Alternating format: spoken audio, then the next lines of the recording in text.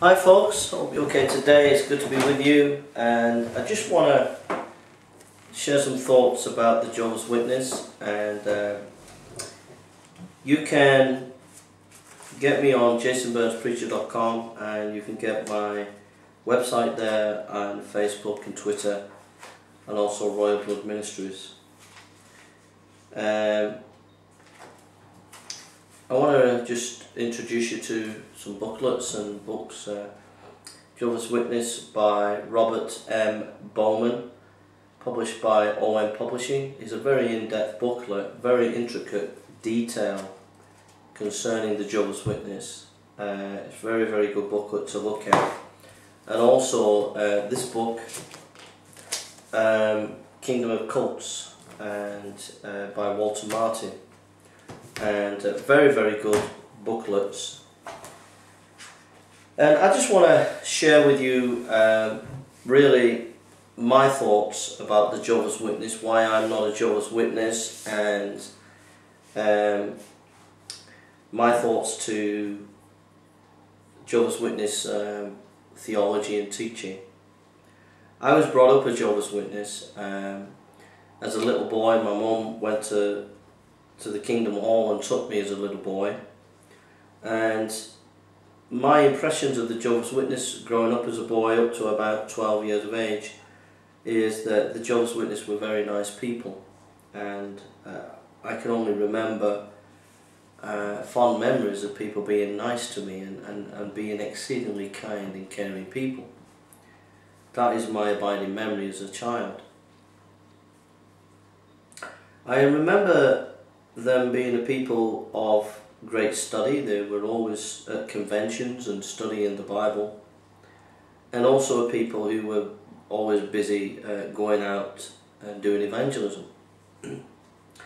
But I never became a Jehovah's Witness because I always knew that there was something not quite right about it. I didn't know what, but I just knew that there was something not quite right. But my mum was always ardent Jehovah's Witness, very, very staunch Jehovah's Witness, and I tried to talk to my mum many times over the years to explain to her. I tried to explain to her that Christ died on the cross and took the punishment for our sin, and I prayed for her every day.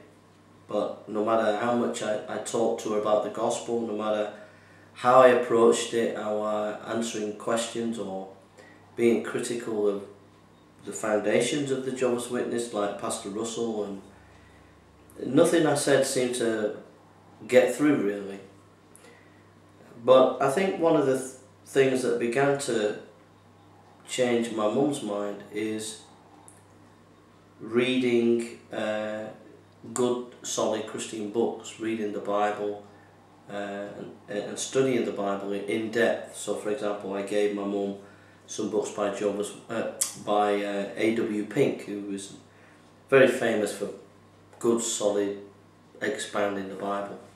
And that really spoke to my mum and really opened my mum's eyes to see how the Jehovah's Witness teaching was not as deep as she thought it was.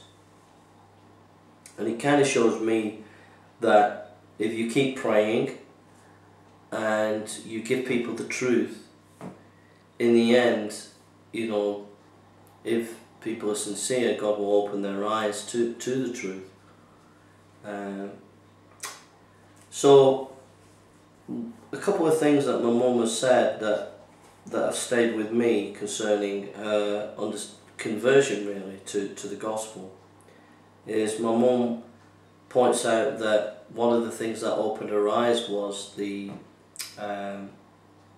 memorial, that only a few people actually attend the memorial of the Lord's Supper, but yet she began to realise that the memorial of the Lord's Supper is for every believer.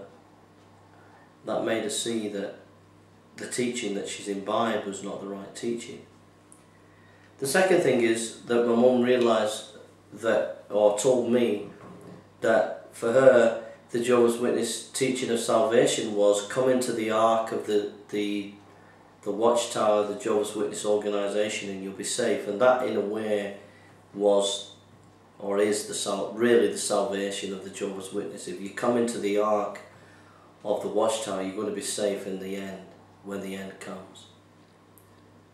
Whereas my mum realised that no, you have to trust Christ and as your Lord and Saviour, and that's when you know you're safe.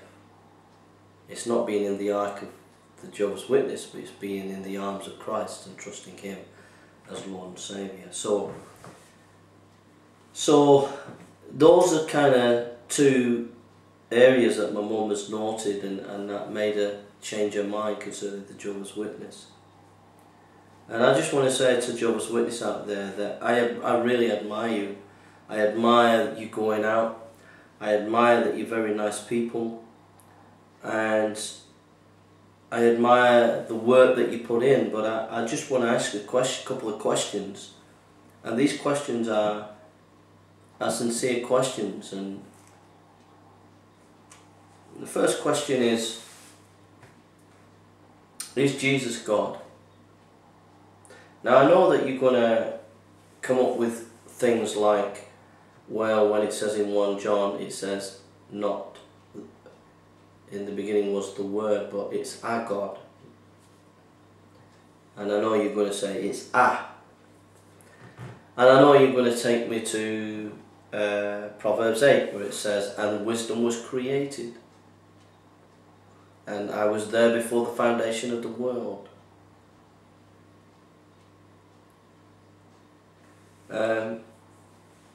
I want to take you to a couple of scriptures and to look at them with an open mind. And if we go to Isaiah chapter 9, and I know that you have answers for this, but I just want you to look at it with an open mind, and I'm using the King James.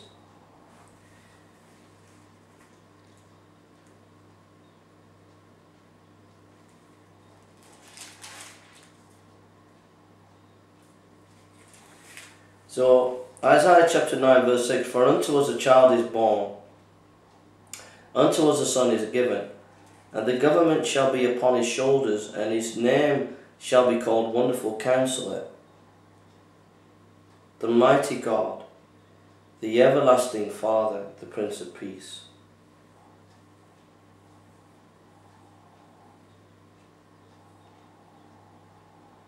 For unto us a child is born, unto us a son is given, and the government shall be upon his shoulder, and his name shall be called Wonderful Counselor, the Everlasting God, the Everlasting Father, the Prince of Peace.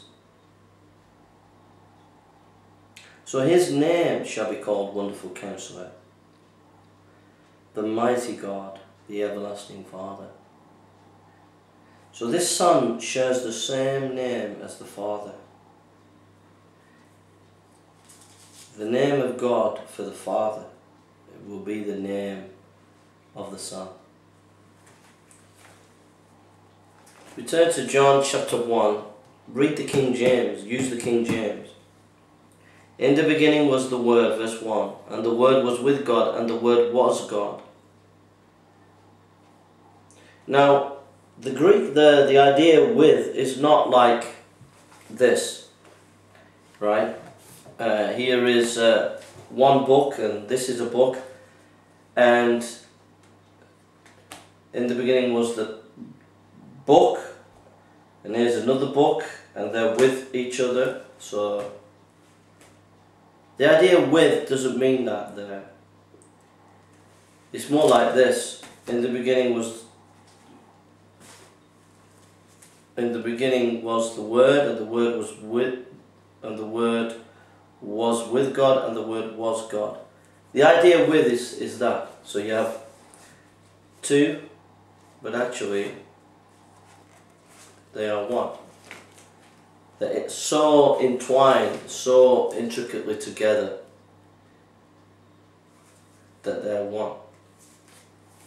They're two, but they are one. Alright? That's what it means. And I know that your arguments would be, well, how can you say that Jesus is God if he is with God? So here's a book with another book. The book is with this book. So you're saying there are two. So it's saying Jesus is with God, God and Jesus, and they're with each other. That's what it means, that's what you say. But the Greek has the idea of this intimate fellowship together as one. Alright? So in the beginning was the Word, and the Word was with God, and the Word was God. The same was in the beginning with God. All things were made by Him. Without Him was not anything made that was made. So here it's saying that Jesus, the Word, created.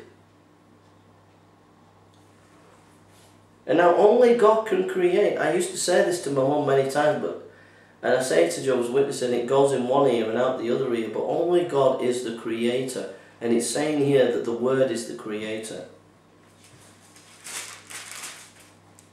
Now if you turn to 1 Corinthians chapter 3:16, it says, "And without controversy, great is the mystery of godliness. God was manifest in the flesh." God was manifest in the flesh, and it's a mystery.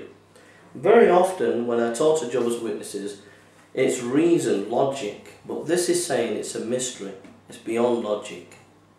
I'm just asking you to look at that in an open way. Then if you turn to Philippians,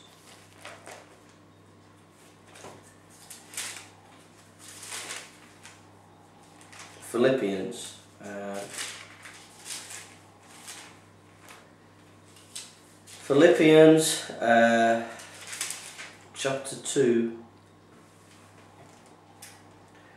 it says verse 6, "Who being in the form of God, thought it not robbery to be equal with God." Now your translation will have something different, but read the King James. "Who being in the form of God, thought it not robbery to be equal with God." So he thought it not robbery to be equal with God, but made himself of no reputation, took upon himself the form of a servant. So he was equal with God, but he became a servant. One writer said these famous verses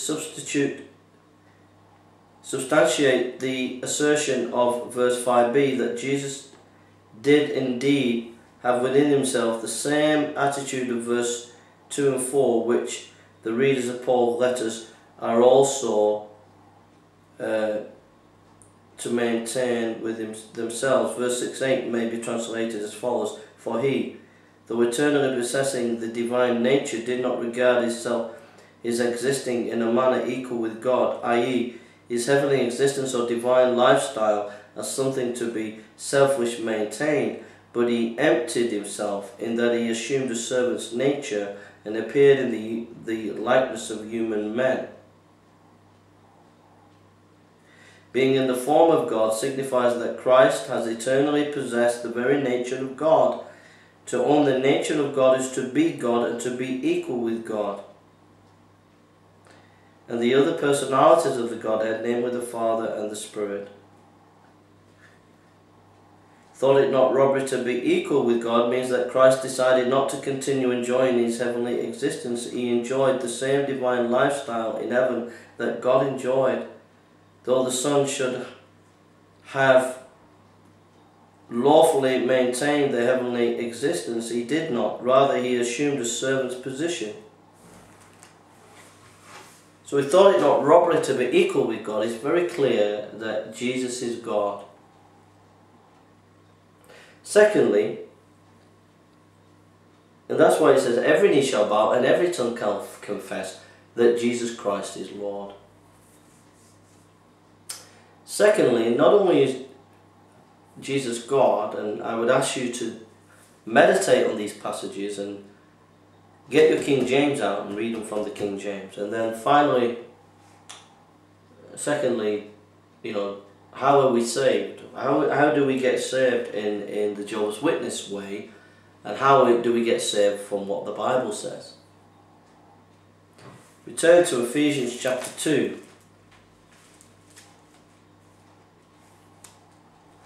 Ephesians chapter 2. Verse 8. "For by grace you are saved through faith, and that not of yourselves, it is the gift of God." So he says, for by grace you are saved. Grace means undeserved mercy. That you were saved. Saved from what? From the wrath of God. Through how? Through faith. Faith in what? And that not of yourself, it is the gift of God. Jesus Christ died on a cross. When he died on that cross, he was taking the punishment for your sin and my sin. He was dying as your substitute. He was dying in your place. Instead of God punishing you, he punished his Son. And Jesus Christ died in your place. That if you believe in him, you will be forgiven. Not account on what you have done, but on account of what Jesus Christ has done for you.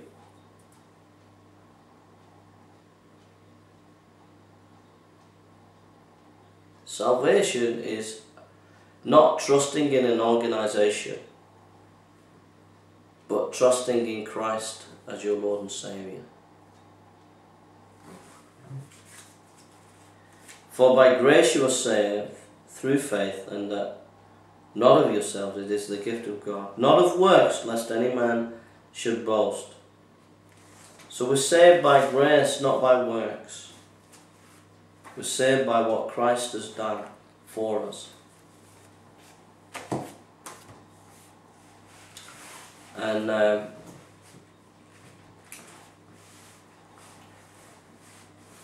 have you found rest for your soul? Have you found peace for your soul? Many people don't like the doctrine of hell. But the Bible teaches it. And when Christ died, he died to save hell-deserving sinners. And he died on your behalf to save you. If you confess your sin and believe in him, you will be saved. But if you reject him, you'll be lost. And I'm just asking as a Jehovah's Witness to think about that, to think about what Christ has done for you, and to come and repent and believe in him, turn away from that which is wrong and believe in Christ and trust in him as your Lord and Saviour. I really admire what you do, I admire the things that you do, but if you don't follow the truth and if you don't follow Christ, then you're going to be blinded by error and lost for eternity. So please, please, please, please, please, please, don't take my word for it. Don't take the Watchtower's word for it. Get yourself a King James Bible and pray and say, Lord, teach me. Have I really got it right? Have the Jehovah's Witnesses really got it right? Show me.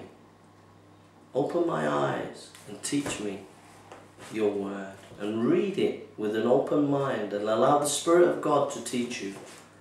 And I'm sure if you do, it'll show you, the Word of God will show you that the Jehovah's Witness teaching is not correct.